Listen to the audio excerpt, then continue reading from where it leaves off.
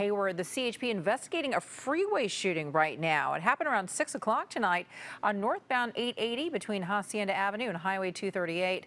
IB's Christin Ayers has new information right now from the CHP. Christin?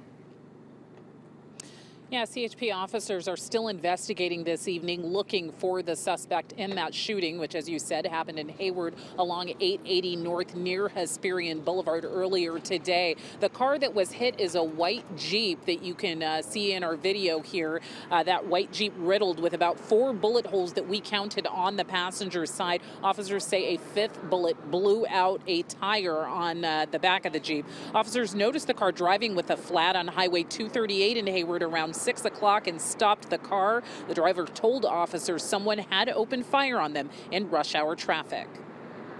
The passenger side of the vehicle was the side that all the shots were fired in. They started at the rear of the vehicle and they went through the front of the vehicle. Nobody was injured inside, and I believe both of the right tires were blown out.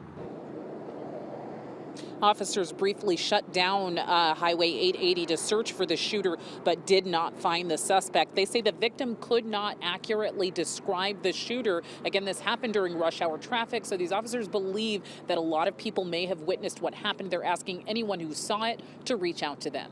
Live in Hayward, Christin Ayers on the Night Beat.